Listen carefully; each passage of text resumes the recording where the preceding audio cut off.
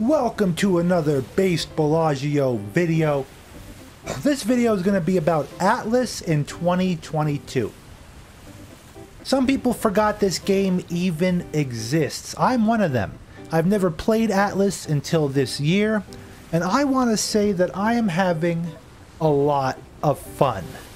Extreme amounts of fun on private servers that are mildly modded, building my own ships, sailing around, exploring, learning all the different mechanics.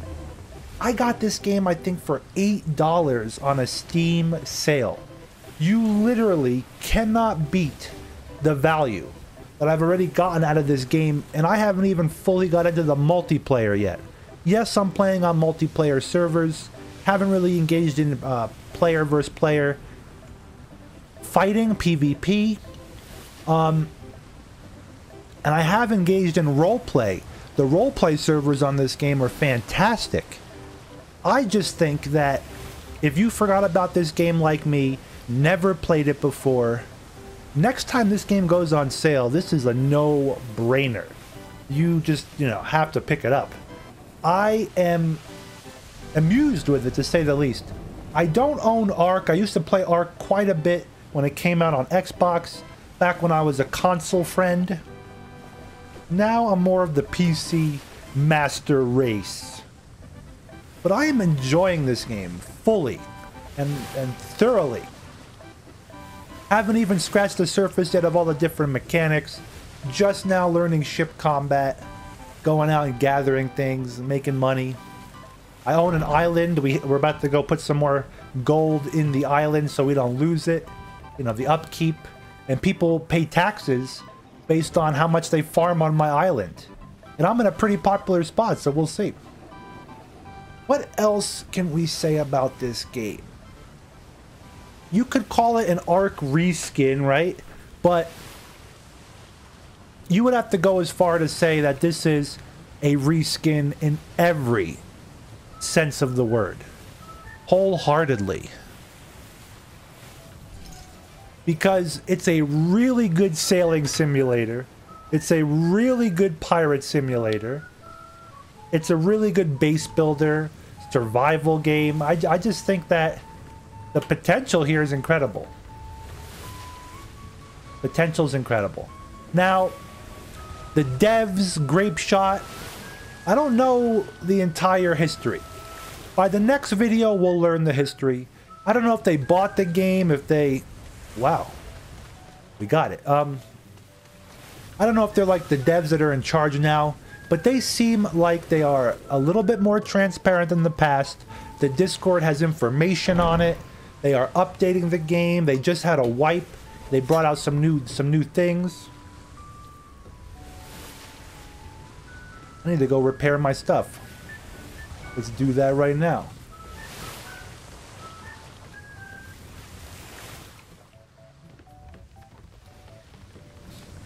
Yeah, I just think, and with the potential of mods and the modding community, this game really, you got a lot of bang for your buck with this game, games like it.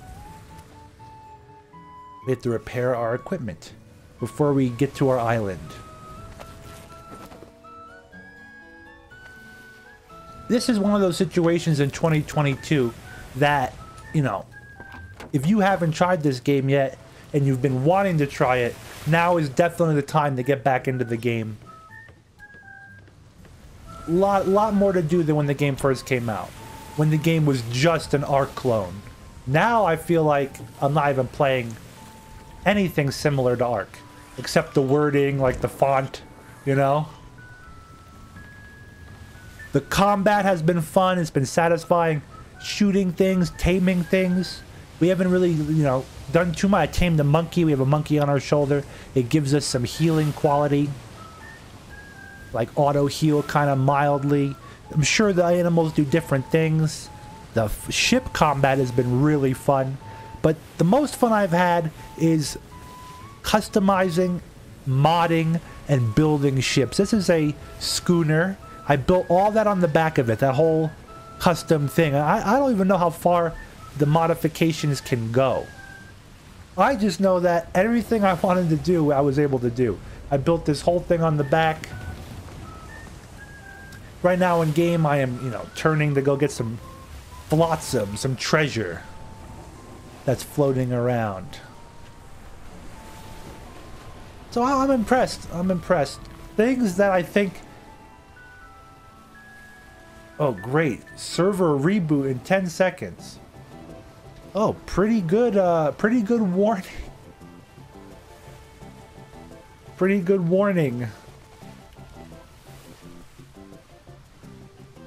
Let's see what happens as we make this video. What happens during a server reboot. Ay, ay, ay.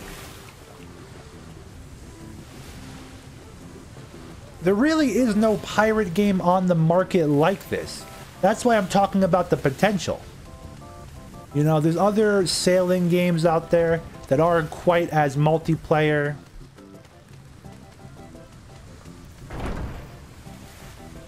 I just think for pirate simulation, this game has it all. You know? Really does. Things I don't like is... Obviously, the graphics are a little dated nowadays.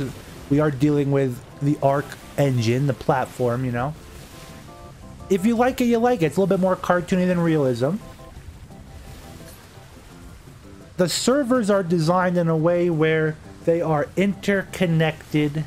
I don't know what the limit is per server, but this area here is one server, these 4 islands. And then this area is another server. You know, this area... When you zoom out on like official maps, it's a grid system. This one doesn't really have a grid. And then this server that I'm playing on has more maps, more servers. You go to these different teleport funnels, like tornadoes that teleport, and you go to whole different giant maps with more grids, more things to do, more places.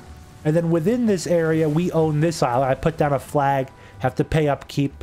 And then all these other people conquer these other areas. They each have different biomes, different things, like reasons to...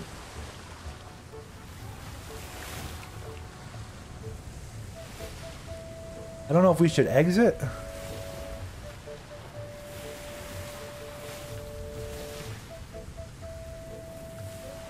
Let's ask. Should we exit? In caps lock by accident. Community's been good. It's all depending on what server you go to. Official is definitely a mad dash and the classic Rust experience when they do wipes. The server's fresh wipe, people run to their islands. It's interesting to say the least. And then the private servers, you have more non-wiping servers or prolonged RP servers. Well, we haven't exited out yet, so I think we should keep sailing to get to safety. You're really safe when you anchor. Oh! It happened. Well, it's good you guys got to witness that a little bit as we are making this video. Let me know what you guys think in the description of this game. If you've played Atlas, if you think it's a good game going in the right direction, if the dev team's making good choices, is it worth the price tag and the MSRP, or is it just worth a sale? I'm gonna be honest, buying it on sale, for me, it just blows my mind. It really justifies buying the game, put it that way. Even spending, like, I've had enough fun with this game that if I spent 30 bucks on it, I'd be happy with it. But, you know, you cannot beat this type of fun for $8. Get out there, try it out, and I will see you on the high seas. Have a good day.